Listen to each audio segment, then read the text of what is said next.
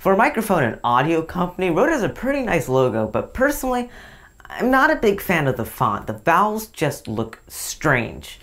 I guess what I'm saying is, I like the logo, but it's got an odd EO.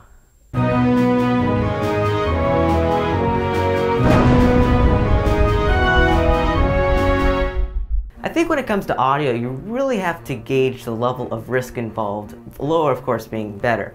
As I've continued to upgrade my audio gear, I always make sure to choose the particular setup that is best suited to my needs. The internal microphone is like the Internet Explorer of audio. Everyone uses it and it is always bad. That's why as soon as I bought my camcorder, I made sure to buy an accessory microphone. Now here's the thing with Sony, they hate standards, especially with their consumer products. If every single manufacturer uses it and there are hundreds of accessories, you can be pretty sure Sony doesn't use it.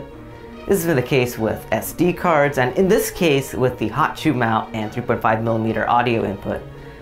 Now, Sony decided in their great wisdom that people would much prefer to have this cold shoe mount thing that they invented, which was really just a tactic to force people to buy their really overpriced, horrible accessories, which is what this is. It doesn't really sound much better than the internal audio. Because of this, I switched over to shooting audio separately on an audio and USB microphone. Unfortunately, the audio did sound a little bit better, actually a lot bit better. It just got rid of all of my flexibility. I was having to sync everything later on, and it was just a big pain.